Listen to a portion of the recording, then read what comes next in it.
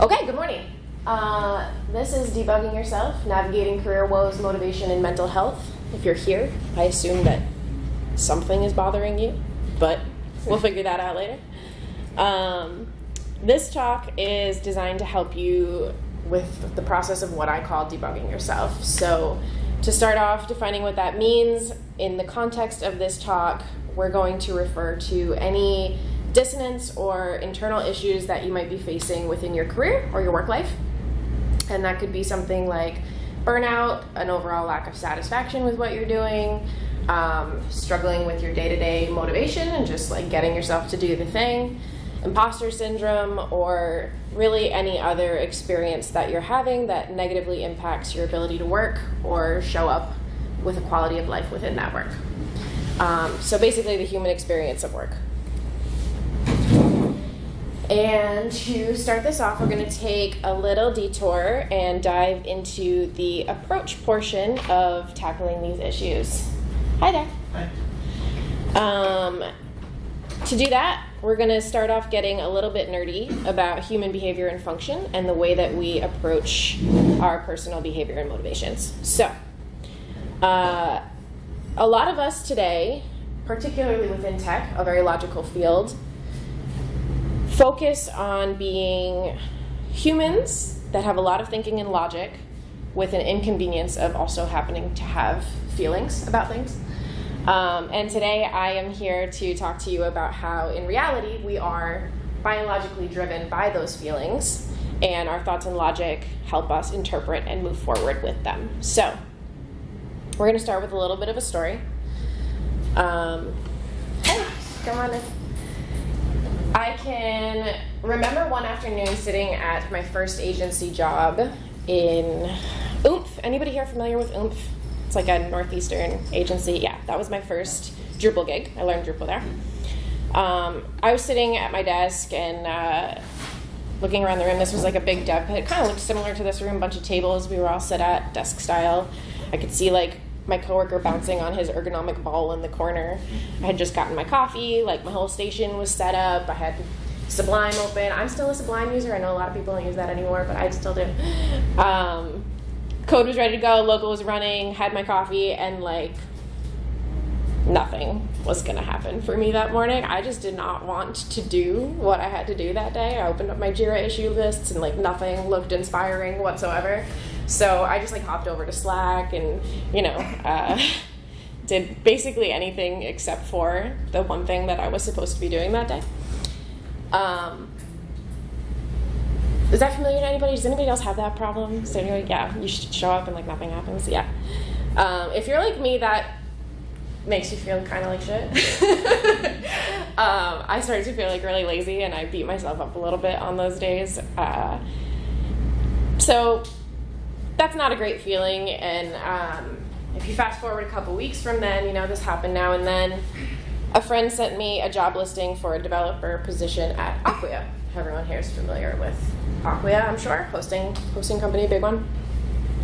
They were looking for a front-end dev to build and maintain Acquia.com along with their other marketing suite websites. And my internal gears started spinning. I'm thinking about how I'm struggling with the agency work here, and my brain starts to think that this is a really great idea, and like I will love working on one thing at a time and not having it be agency style, not having to worry about logging my time, just focusing on one really great product and building it, and I'm going to be the most motivated and satisfied person in the world working on this project. So I went ahead and applied for that position, and I tricked them into hiring me, so that was great.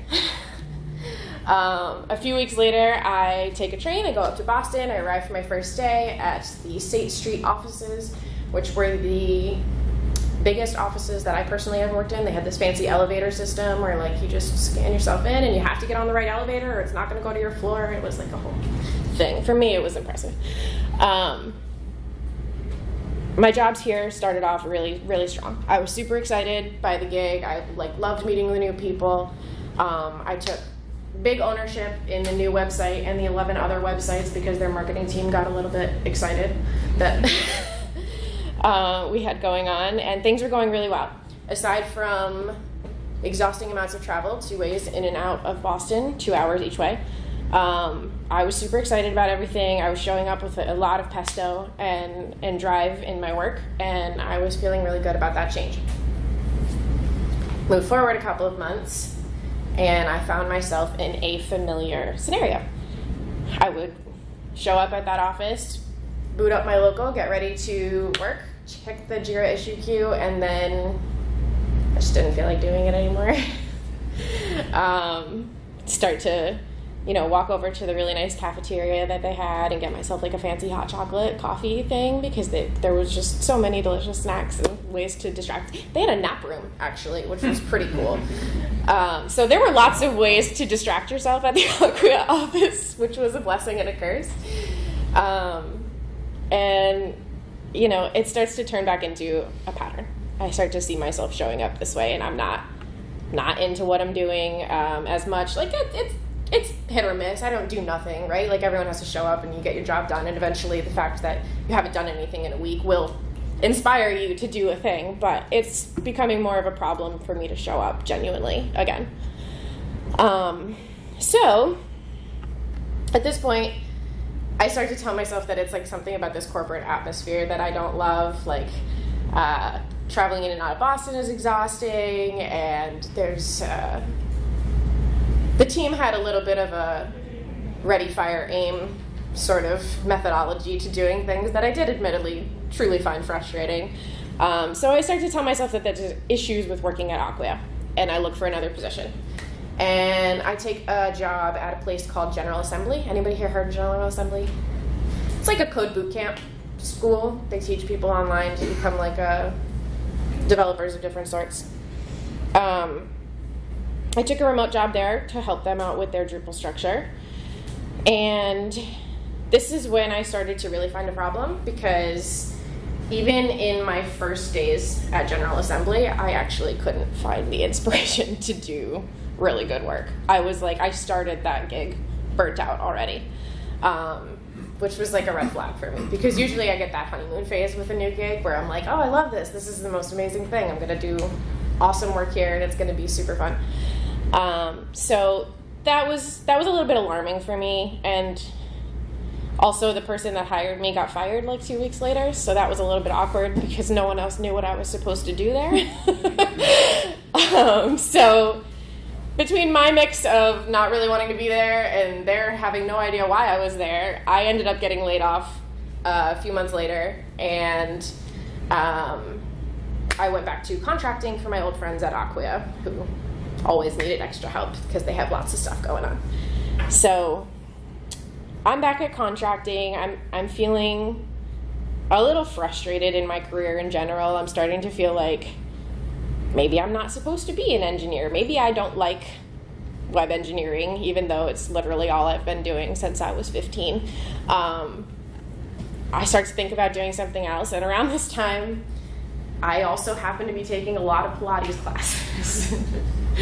So things are going really well with those, and I decided that I'm supposed to be a Pilates instructor. And I went and I got my Pilates certificate, which I thought would be very simple, by the way. You show up to like a yoga or Pilates. I'm sure you guys all do yoga and Pilates in this room. That's a big crowd for that. Constantly. I personally didn't think that there was a lot that went into becoming a fitness instructor in that way. Turns out I was very wrong about that, and I spent like literally thousands of hours learning this. But that's not the point. I take this cert on. Now I'm working part-time as a Pilates instructor and still contracting for Acquia, so I'm doing both things. As you can imagine, teaching Pilates does not make nearly as much as software engineering, so that was an interesting choice on my part. But I start off teaching, and I'm loving it. I really love watching someone get stronger and seeing someone like take on those physical challenges. I worked with a woman with MS, and she had terrible balance, and working with me, she was able to like get function back in her life. Super rewarding, like really awesome experience. But I still find that, maybe 6 months or so into teaching, I'm starting to dread planning my classes or asking someone to sub for me. And I'm kind of hitting those same experiences with work that I hit with web engineering. So I'm like, I just don't like working, apparently, which fair, I think. But I have to work, so that was a little bit of a problem. And then I was scrolling on Instagram this one night, and I came across a woman's post. Lots of fitness instructors go through Instagram to like look for workout pieces, something that you didn't need to know, but now you do. And she had a course that she was offering on how to program a class off the top of your head, which I can now do. If you guys want to do Pilates after this, I would be happy to teach you. And it sounded like a dream come true to me, because actually a lot of the time spent for a fitness class is actually just spent writing out what you're going to do. So I was like, well, if I can just show up and teach off the top of my head, I'll love it again. It won't feel like a burden. Everything will be amazing. And I signed up to take this course. I didn't even like really read it very much. I just like, that's all I needed to know about it, was that it was going to teach me this magical gift, and then I was good to go. I showed up. Actually, no, I got an email letting me know that the first group call for the course was in a couple of days, and I was like, didn't know it was a live course, but that's super cool. I'll be there. And then the first day I show up, and what I thought was going to be a straightforward technical process related to that class programming ended up being something pretty different from that. Our first day in class, we did like a set of breathing exercises followed by a group meditation, and then we shared like what came out of that meditation as a group, and we're kind of doing like all of this introspective stuff on learning about each other and ourselves. And I was personally a little bit surprised to be doing that, because I thought I was taking a technical course, and not only was I surprised, I honestly felt like a little bit weird, because I don't really subscribe to those things usually. They were stuff that, I mean, it's not stuff that I have played a lot with prior to this experience. Meditations and things like that always sounded nice to me, but they felt very fluffy and out there, and I kind of felt a little bit like I was wasting my time, to be honest. So it felt a little bit annoying to me, and then I logged into the course material for what we were supposed to be learning in this course, and I found out that there was like a solid 4 weeks of us going through like a self-discovery exercise before we even got to the part where I learned the thing that I wanted to learn out of this course. And unfortunately it was like locked content, so like there was this online portal, and I had to go through the first 4 weeks if I wanted to get to week 5 that had what I was looking for. I promise I'm circling back to a point. So I started to, you know, I had paid for this course. I paid a good amount for it. I wanted to get what I wanted out of it. So I decided to just go with it, and I gave it a shot.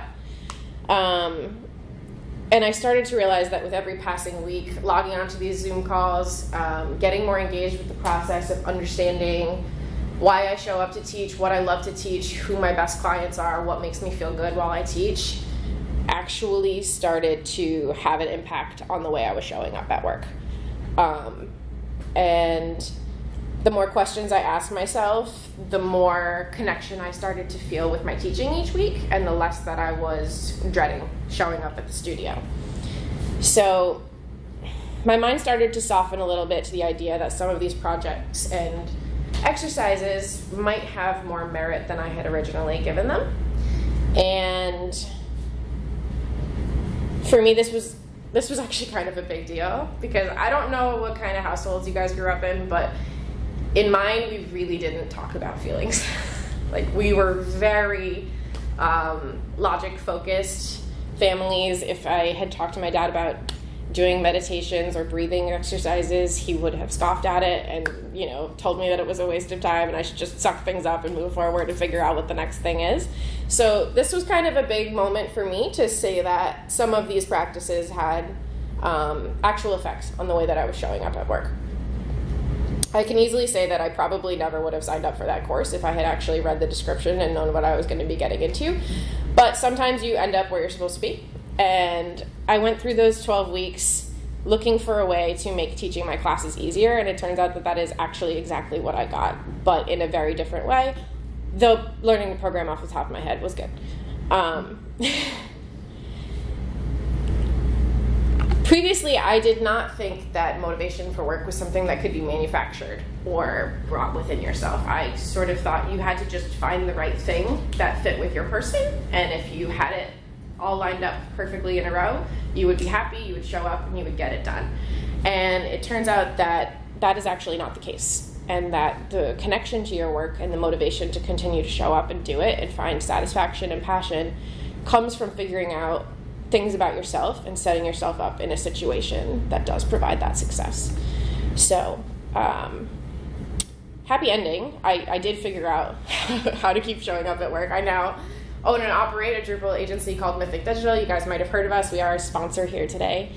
And yeah, it was an eye-opening experience. So it really led me to understand that, like, yes, we are humans with incredible amounts of logic and thinking and processing, but that underneath all of that, the things that still choose what our behaviors are primal. And we have to understand the way we feel about things and be able to find those connections within ourselves to get stuff done effectively.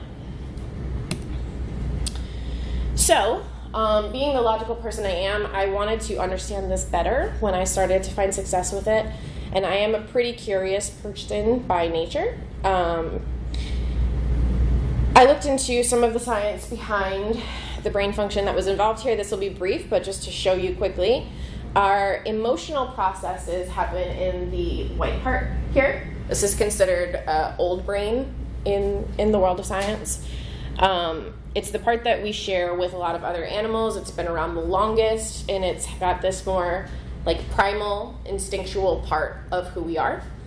A lot of stuff goes on here, but what we're focused on is the memories, behavior, and emotions, keyword on your behavior. So this older, more central part of the brain has a really powerful hold on the actions we choose to take or not take.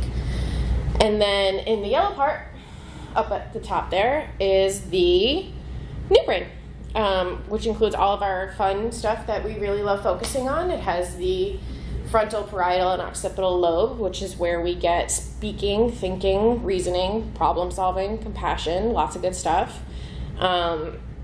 This part of the brain can help us interpret the signals from old brain or parts of our body about what's going on in the outside world and look at things at a more objective level.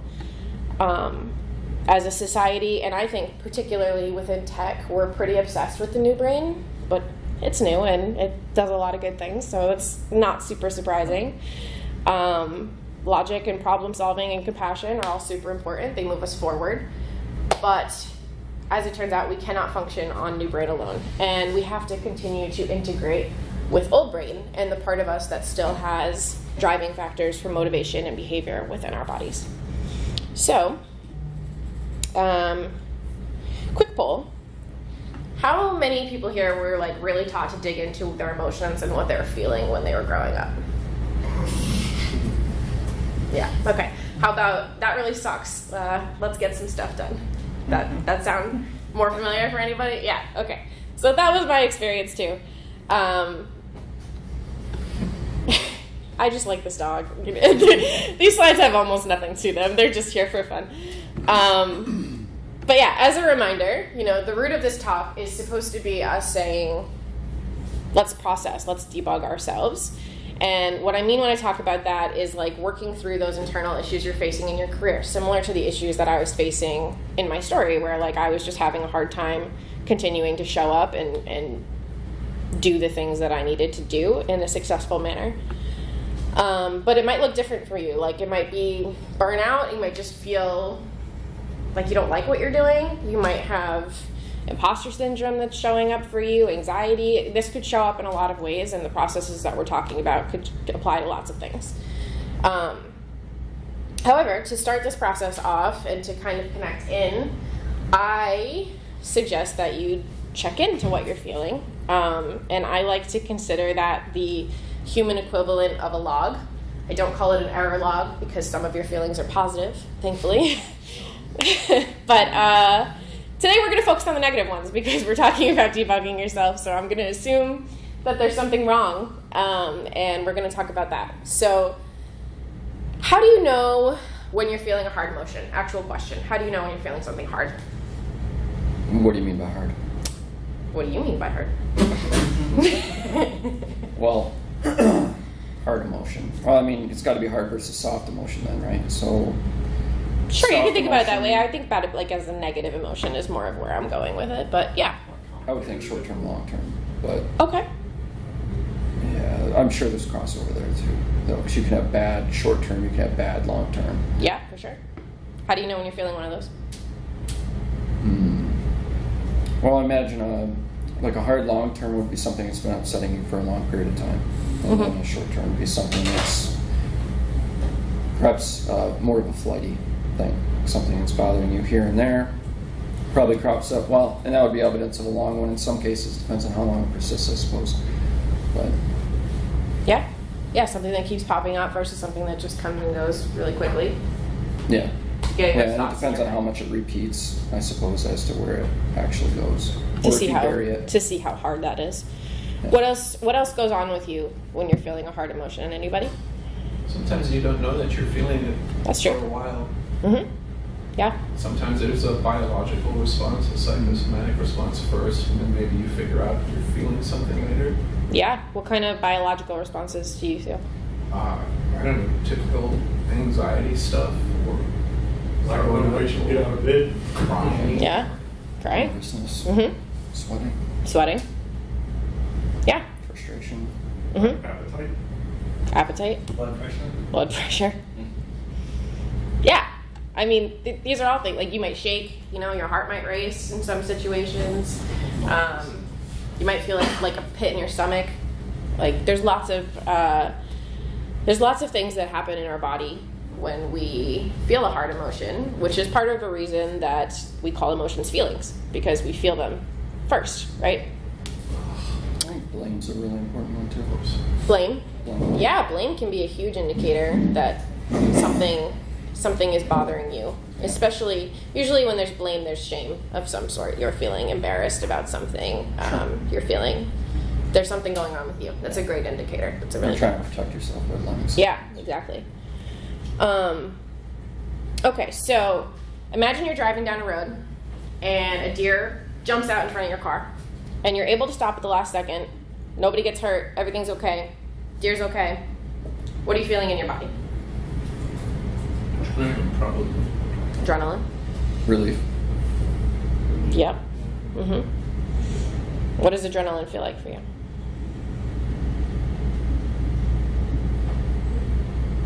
Hyped up on Mountain Dew. Specifically Mountain Dew. Your perceptions are more like the way you take the world in is a little more heightened. Yeah. Maybe you're like your heart's beating out of your chest, feeling like almost like a throbbing sensation. That's what happens for me, I think. Yeah. Very, very super focused on whatever's. Yeah. Okay. So, different situation now. You're in the postmortem for a project. We all know what a postmortem is, I'm going to assume, in this room. Yeah, retrospective, yeah. You're the main front-end dev for a new project. You're new to this team. And you see in the fix column that someone listed that the front-end theme is really fragile, messy, and super hard to work with. Wow. What are you feeling right now? That's vague. All the things. All the things. Yeah. What things? Well, you're probably angry. You're probably maybe embarrassed. Who said that? Like some more questions should have been asked. Yeah. I think. Yeah. So how am I going to fix that? Are you feeling... Is your heart racing? Maybe. Are you feeling pretty focused on that situation? Like that has your full attention? I'm sure dread is a big, Dread is good. Yeah, and I think all this stuff. how we're feeling in that situation can depend a lot on how much confidence we have as a developer, right? So like if you're new, if you're experiencing imposter syndrome, you may feel terrified in that situation. Also the team dynamic as well. Yeah, but you're new to this team, right? So you don't know the team dynamic super well yet. So we don't get into a lot of real life danger situations anymore, which is great. But in the context of our workspace, that is about as dangerous as it gets for us, right? Like, we have come up against a threat of our work survival, and we have to defend ourselves in a situation. And what happens there is usually some form of adrenaline, some form of big response that can happen. You know, if you're feeling like a developer with imposter syndrome, you're on this new team, maybe you don't have a lot of confidence as a developer. If you react to the way you're feeling in that moment, which may be very defensive, you could have a pretty terrible response. Yeah.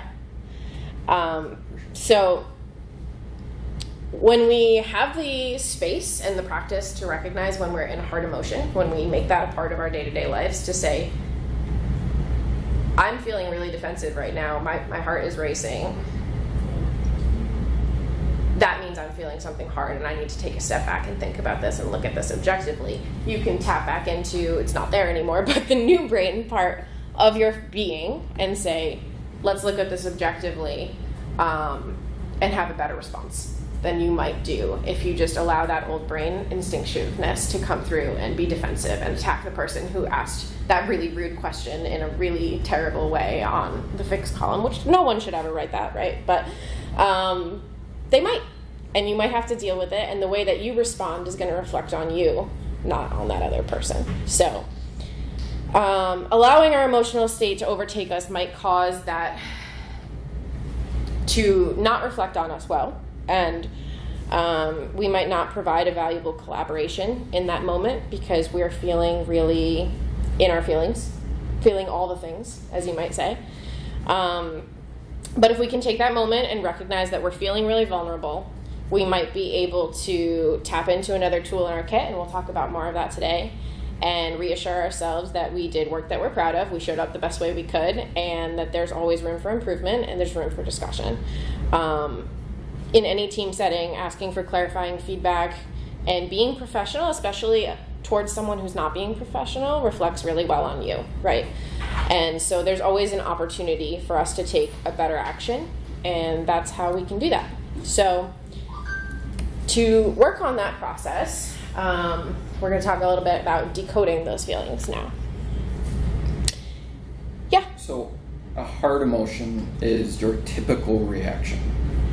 Not necessarily, but... Or like maybe your initial reaction. A hard emotion, I think, is So when you happen to have something show up within you that does create those difficult feelings, like an adrenaline fight or flight response, an anxiety response. A visceral reaction from your inner brain. Yeah. Your outer brain has to filter. Yeah, exactly.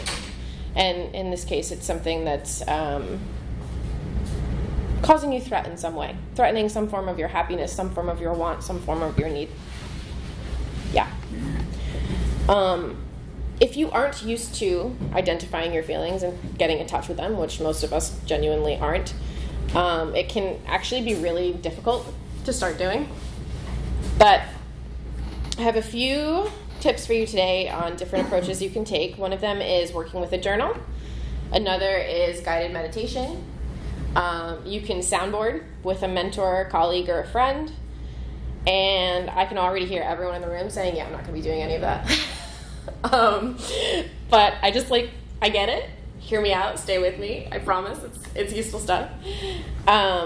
Starting off with journaling, I like to consider journaling to be the emotional equivalent of the rubber duck method. Everybody familiar with the rubber duck method? Anybody not familiar? I can explain it. Yeah, we're good. No, you don't know? Okay, so the rubber duck method in programming, if you've got a problem in your code and you're trying to debug through it, is you can use anything, but for example, a rubber duck, you tell the rubber duck every step involved in doing the thing that you're doing, and then you get to the step that you messed up and you're like, haha. Yeah. So emotional equivalent is journaling, and if you're anything like me, the last thing you want to do, especially when you're upset, is start writing out like ridiculous messes of feelings on paper and like putting them to like legitimate words and having that be real. But something about doing that can make it feel like really permanent and exposed to the world, and that I think can, for a lot of people, deter them from trying it. do it anyway. Like, rip it up and burn it if you have to afterwards. And a journal is not like a long thing. Sometimes when I journal and work through something hard, I write 2 sentences down. It's not like an entire exercise where I spent my whole afternoon writing all of my thoughts and feelings and hopes and dreams into a beautiful book. It's not like that at all. I wrote 2 sentences on a piece of paper about what I was going through my head in a moment, and when you write it down, you provide a lot of clarity around the thoughts that are rolling through your head, because in our heads we have this tendency to let things kind of like spin and ping pong, and maybe it's this and maybe it's that and maybe I'm over here, and no, that can't be right. Like, you do a lot of jumbling when you keep stuff in your head, and if you just write down something that you're thinking about, you can see it concretely and you can respond to it, and your new brain can have that opportunity to tap in and say, does this make sense? Does this align? What happens with this? And by the way, if you write something down and it doesn't sound like roughly like a 5-year-old having a tantrum, you're probably not being honest with yourself. Most of the things that I write down are ridiculous, to be completely honest with you. Like, they're borderline stupid. But that's the good part of it, right? Because our brain does have these thoughts that really don't have good basis in reality, or really just they're not true, or they're a little excessive, and you can't see it until you write it down on paper and you say, oh yeah, that sounds like crap, actually. So something else that you can do, especially if you're not sure what you might be struggling with, is a guided meditation. I, even despite being someone who loved yoga and Pilates, firmly avoided guided meditations for years because, again, they felt like a waste of time to me. Like, sitting down for like 20 minutes or doing that, it just, sounded lovely, but like, it just wasn't for me. But I have to say begrudgingly that there is really something to them. They are effective. When you're struggling to understand like why you are upset or what might be going on with you, and you don't have anything to write in your journal, right? Like, you don't know why you're upset, and that happens sometimes. We are feeling a certain way about something and we just can't articulate what it is. A guided meditation can be really effective in helping you kind of peel back some layers and find what might be going on underneath what you have. The other part of a guided meditation that's really effective is that it usually has some nervous system work involved in it. Does anybody have familiarity with nervous system work in here? Say more what you mean by that. So your nervous system, right, is the part of your body that's sort of in charge of whether you're in fight or flight or whether you're feeling safe in a given moment. And so there are a lot of situations, stressful situations in our day-to-day that can put us in sort of a tense position. We don't always get like a closed stress loop on those situations. It's not like, hundreds of years ago where you were chased by the lion, you got away from the lion, now your body's like, you're good, you're no longer in danger from a lion. The stuff that we have going on is really a little bit more permanent. So a lot of times, most of us have a little bit of stress that we're just carrying in existence. Nervous system work, there are exercises, movements, breathing that you can take that tell your body that it's currently safe. So like the simplest one, something that EMTs use, is called box breathing. Breathing in for 4 seconds, hold it for 4 seconds, breathe out for 4 seconds, hold it for 4 seconds. Super easy. They use that to calm their nervous system down. When your nervous system thinks that you are safe, you have access to a lot better thought capability than when you are in that tense position. So, an EMT uses it to keep himself or herself sharp at a scene in an emergency. And likewise, you can use something like that. And a meditation often has a breathing aspect to it, right? To calm your system down and allow you to tap into more thoughtful responses and maybe think about something that you hadn't been able to get in touch with before because you were a little bit too stressed out. So there's kind of a 2-part reason why meditations are really, really effective. Putting you in that space where you can think really effectively is great to start with, and then giving you prompts of things to explore within yourself, also really effective. And you might be thinking, like, how do I find the right prompts, and like, where do I find the perfect meditation for like what I happen to be feeling? Most of them are really generic, and what happens is like they're like, you've you've talked to someone and they have a question for you, and you immediately your brain just like checks in, and it's like, oh, you have this thing going on, this is the question that you're wondering about, and like it's like a leading exercise, and it allows you to kind of tap into your own thoughts is the way that works. You're talking about like a Headspace app. Yeah, sure. Yeah. Headspace is good also just for mindfulness in general, which allows us to recognize what we're feeling a lot better, which is a lot of what we're talking about today. Explaining more about the ins and outs of these methods, would take more time than I unfortunately have. But at the end of the slides, there is an email newsletter if you guys want to hear from me more. I send out stuff like every other week on this if you have questions or you want to try it. So, okay, quick survey. How many emotions can the average adult identify themselves experiencing? What do you think? 2. Close. 5. Like simultaneously or overall? Just in general. 8. A little high. I'm not perfect. You're not. Neither am I. 3 is the answer. Happy, sad, pissed off. So, yeah, that's what we have. And unfortunately, that's a little bit of a problem because depending on who you ask, there's somewhere between 30 to 50 of them. Here's an emotion wheel if you've never seen one before. If you've been to therapy, you've probably seen this. That's way more than 8. Way more than 8. Yeah. There's a lot of them here. And they nicely group them into the ones that we have a little more familiarity with. So if you wanted to try and figure out what you're feeling, you can kind of roll down that list. This is an emotion wheel. I did not make it. It's something that exists all over the internet. You can just search emotion wheel, and the next time you're feeling something hard, I actually recommend that you do, because understanding, when we're angry, if we're feeling resentful about something, or if we're feeling frustrated about something, can have two very different tackling methods for kind of working through that and understanding what comes next. So being able to articulate what you're truly feeling versus just I'm mad sort of situation can be really, really helpful. Yeah, so feel free to look one of those up. They're everywhere, and they're really helpful. I'm going to talk a little bit about fear and imposter syndrome because I think that they're pretty prevalent. Who here's a little bit concerned about the way AI is going to affect our jobs? Yeah, a little bit, right? A little bit. Why do you think that it's scary? I don't want the bots to kill us. That's a good point. I don't want them to kill us either. Though I guess if I'm dead, I don't really care.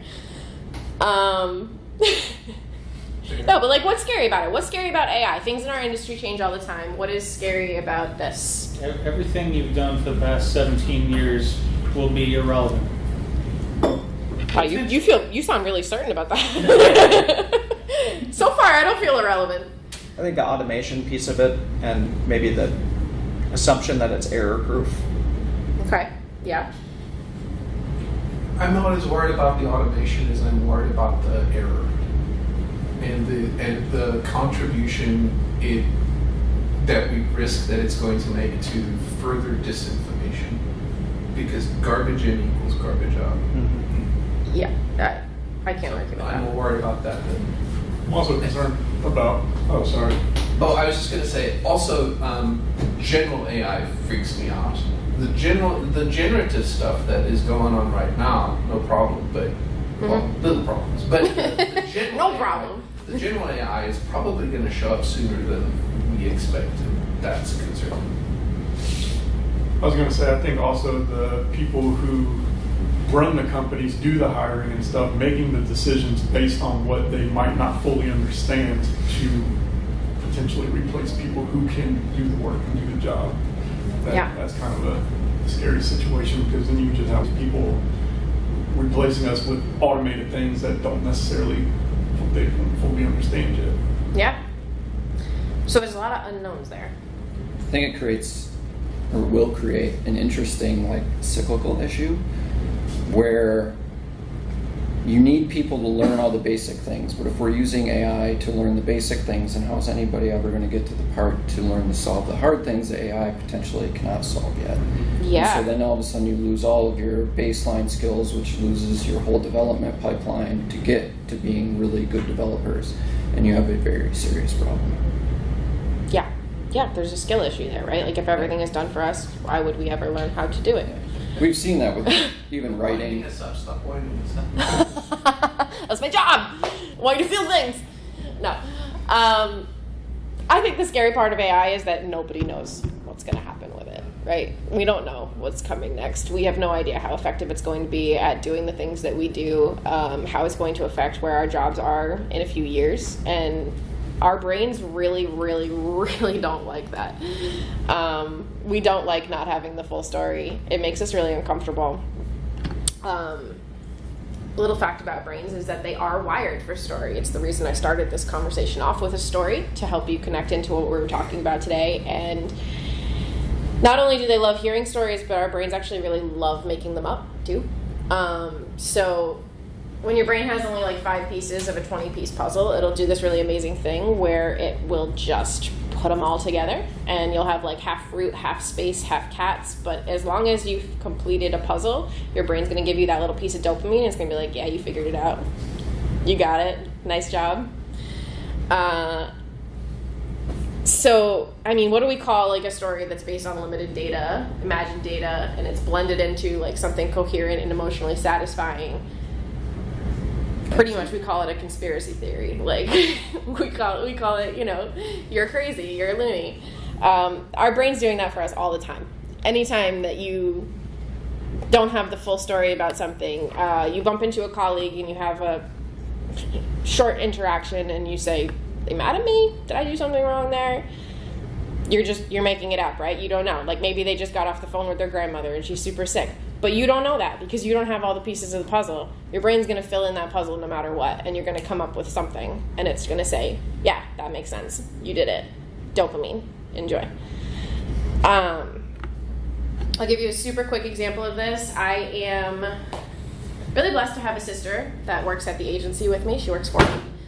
And I love having her. She's more involved in my life. It's really great. It's been a dream come true. But the flip side of that is that I have to navigate being my sister's boss.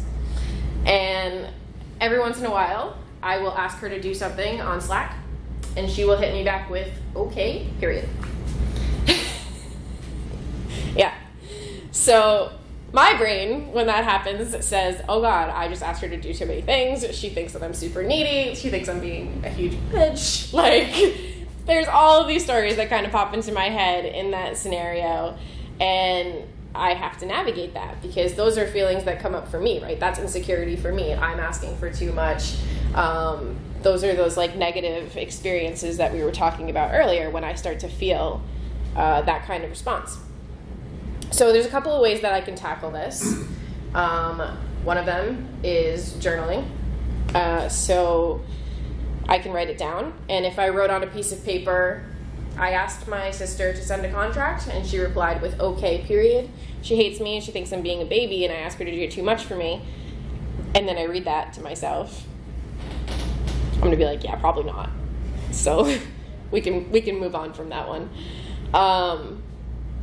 But the other option I have, and this is my preferred option, and the way I actually handled this when it happened in real life, is that I can speak directly to the person that I'm confused about. That depends on if you have a good relationship with this person, right? Like, that's not always available to us, so journaling can be a good option. But I just went to her, and I said, you know, you hit me with a one-word answer. I'm feeling a little bit like, did I do something wrong? Have I crossed the line here? Is that accurate? Am I way off base? And she tells me, no, I'm super busy. I have 2 kids. I'm in school, and I just didn't have time to get back to you, so I hate you with an okay. It's not about you. It's almost never about you. But that approach is amazing. If you have a good relationship with the person, it's amazing for 2 reasons. Number one, you're going to know 100% for certain the outcome of that conversation. And, like, you know, with journaling, maybe you have a little bit of ambiguity there. Maybe you're not 100% sure with your conclusion. When you ask the person if they're mad at you and they say no, Hopefully they didn't lie to you. You're good. Yeah, you're not 100%, but maybe. But the other thing that's great about that is, what if I was right? I opened up that conversation, and now we can solve it. So those are 2 ways you can work through that. I could have gone through a meditation there if I didn't know what was going on, but I knew what was going on, so that wasn't really the right tool for the job. And these methods is that's how we address those underlying fears. Those fears pop up day to day, small interactions. That was the tiniest part of my day, but it has the potential, if I don't address it, to build a resentment. It could build into something that does deteriorate a working relationship between my sister and I, and effectively could have an effect on the way I run my company and the way that we get things done. So, in careful consideration, we should fact check all of our conspiracy theories, is what I'm telling you.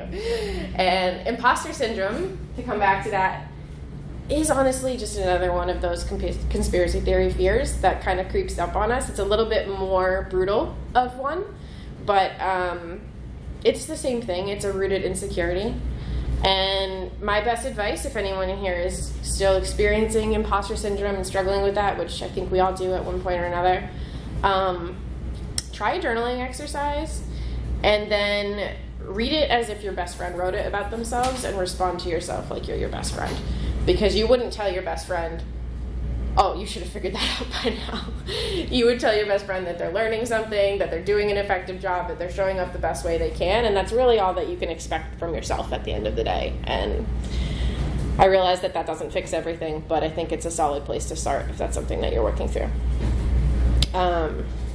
Remind yourself that everybody has imposter syndrome. It's very powerful because it's not just junior developers or senior developers. No, it's not. CEOs, CMOs, leadership team.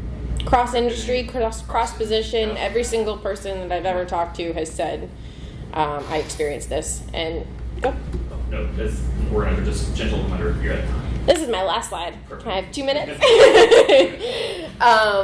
Okay, so hopefully we've established today that we make some decisions in our body. We've got some old brain stuff that we're working with.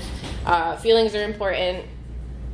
I came here to share with you hopes that you will allow your own reflections. You will find more happiness in your own careers, find a little more connection to what you're doing. We all spend so much of our lives working. It would really be a shame if we all felt like I did at the beginning of it for the entire duration. So, opening yourself up to this sort of reflection, you may find that creating happiness requires you to make a big change. And when we're encountering a point of change in our lives, this can be really hard. Our brain typically throws up a lot of red flags when we want to make big changes. And the last message I want to leave you with is that you can for sure do it. That's all. Even if your mind wants to tell you otherwise, your instincts for change are usually right. And there's going to be a little bit of fear that you can work through with some of the methods we talked about earlier. You can, again, stay in touch with me, and I'll share more of them with you in a newsletter. But stabilizing your nervous system, working through those reflections, getting in touch with what you want to do is exactly what needs to happen for you to create the changes and the adjustments that lead to a happier working life for you. And that's what I really want for every single person in this room. We are all creative, whole, resourceful people, and I hope that what I shared with you today will help you become the fullest form of a human that you possibly can be, because we all need someone just like you. So, thank you very much.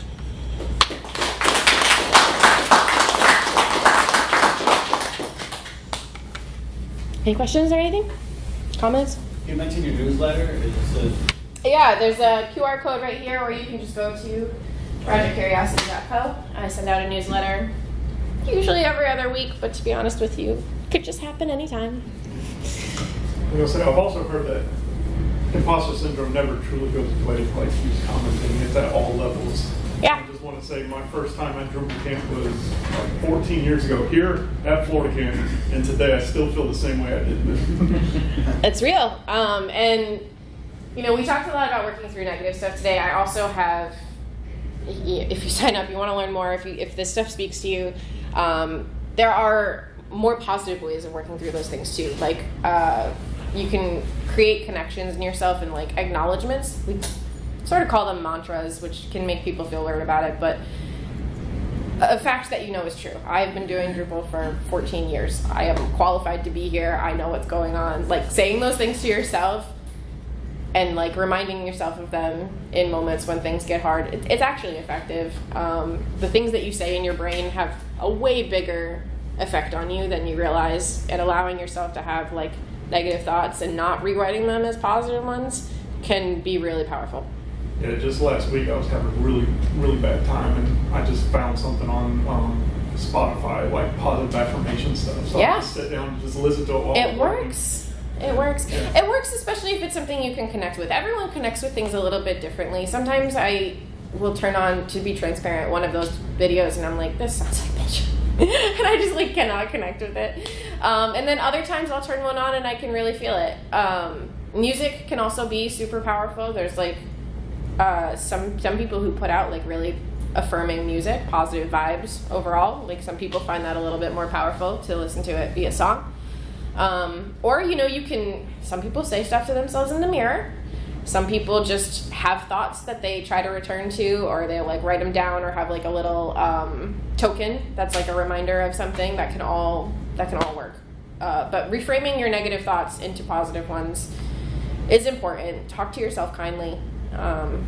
It makes a big difference. Don't say I can't, say how can I. And a hack that I've kind of found in my experience is like that example you gave of like, you know, your front end is crappy or whatever, is tuning into the curiosity. If I can get a question in to get specific problems sent to me, then it no longer feels like an attack. It feels more like, here's a problem, here's my next problem to work on. Yeah. And it totally like shifts my focus so that I no longer like am. It's an opportunity. Yeah. Yeah. I mean, it's more of like another logical exercise for me to get into rather than me feeling attacked. And that's so much more productive, right? Because now you've got something to do with it. And it's like you were saying earlier, if you're blaming somebody, or if I'm looking around the room and I'm picking apart what other people are doing, I'm feeling a little self-righteous, I know that there's something wrong with me. Because I don't feel that way usually. I'm a really nice person. I like everybody. I support everybody. So if I start feeling like I need to push myself up, then I know I'm feeling down. Then something is wrong, right? Like there's lots of these things, and learning what it is for you is really powerful, because then you can start tapping in and you can be that. I mean, everybody wants to be a better human. Everybody wants to show up better. And I think finding your signals is a great way to do that. So yeah, it's super good. The thing that Ted Lasso said was, be curious, not judgmental. And I think that goes exactly to what you said about feel attacked, maybe you're going to be judgmental, rather be curious. Right. Yeah, Yeah. defensive. Yeah. Well, you guys have been great. Thank you guys so much. Thank you. Thank you.